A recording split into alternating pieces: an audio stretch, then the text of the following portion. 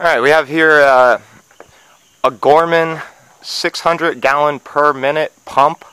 You can pump fuel or water. You can see you have a 6 inch inlet, two 4-inch inlets, and the same thing on the other side. You have one 6-inch outlet, two 4-inch outlets. It has a Perkins diesel. This has 1 hour on it, which I'm sure was just for engine break-in. It's never had liquid in it. It's never pumped anything. As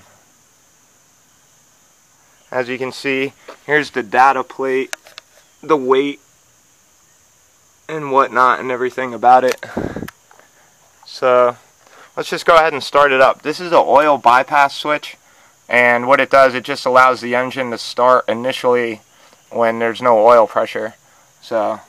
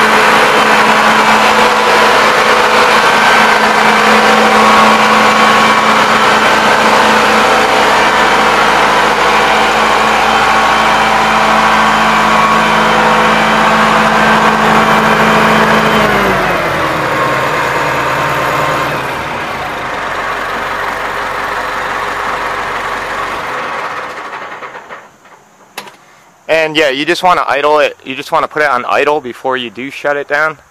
And it has the rear stabilizers, and basically you just put those down and use the landing gear to level off the machine. You want it pretty close to level before you pump with it. So, all right, that's my video. Thanks for watching.